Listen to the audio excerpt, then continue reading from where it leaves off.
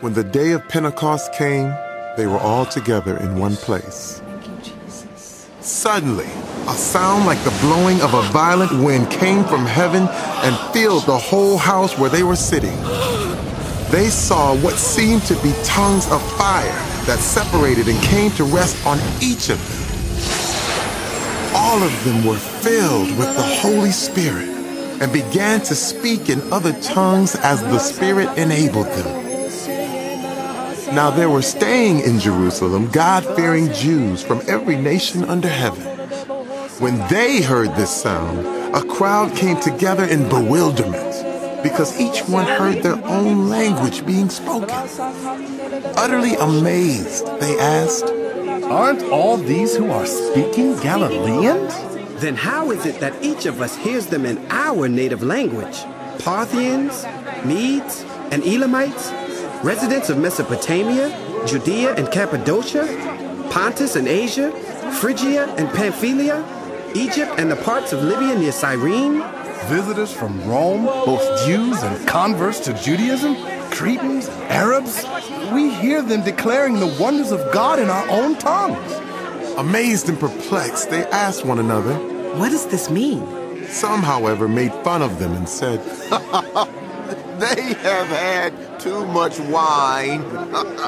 Then Peter stood up with the 11, raised his voice, and addressed the crowd. "Fellow Jews and all of you who live in Jerusalem, let me explain this to you.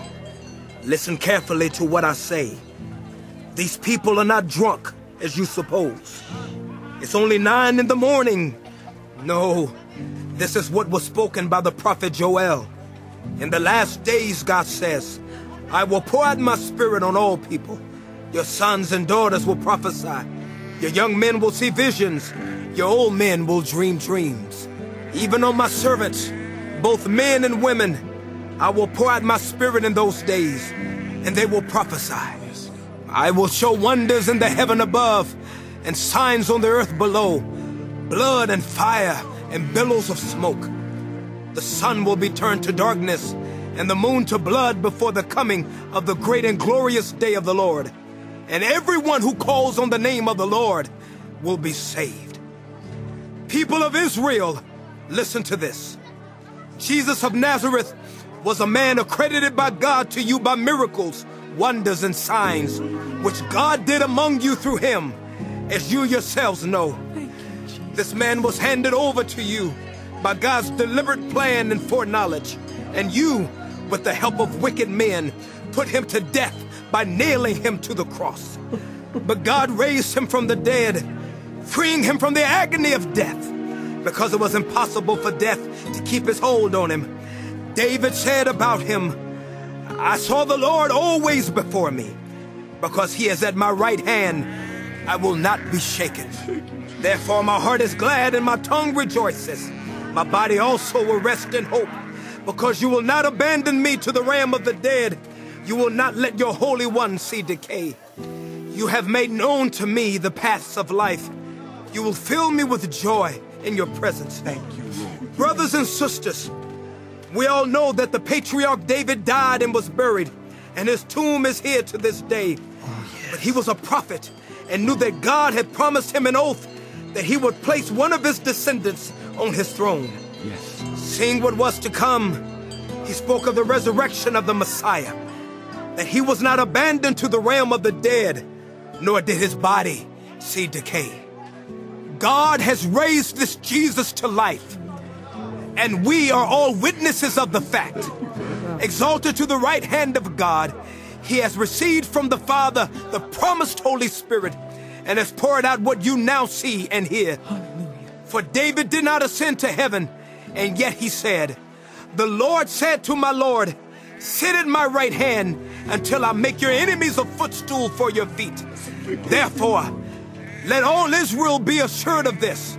God has made this Jesus, whom you crucified, both Lord and Messiah.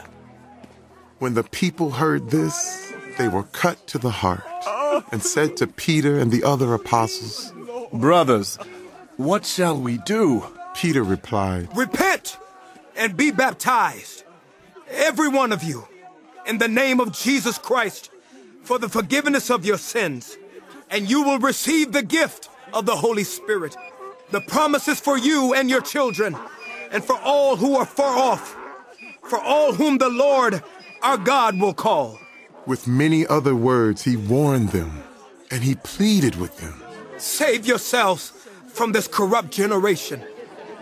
Those who accepted his message were baptized, and about 3,000 were added to their number that day.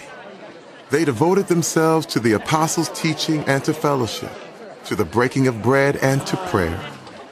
Everyone was filled with awe at the many wonders and signs performed by the apostles. All the believers were together and had everything in common. They sold property and possessions to give to anyone who had need. Every day they continued to meet together in the temple courts. They broke bread in their homes and ate together with glad and sincere hearts, praising God and enjoying the favor of all the people. And the Lord added to their number daily those who were being saved.